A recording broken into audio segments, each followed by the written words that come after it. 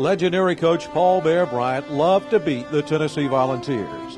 In 1973, the $1 Million Band and Crimson Tide cheerleaders joined the coach in having a ball against the Vols.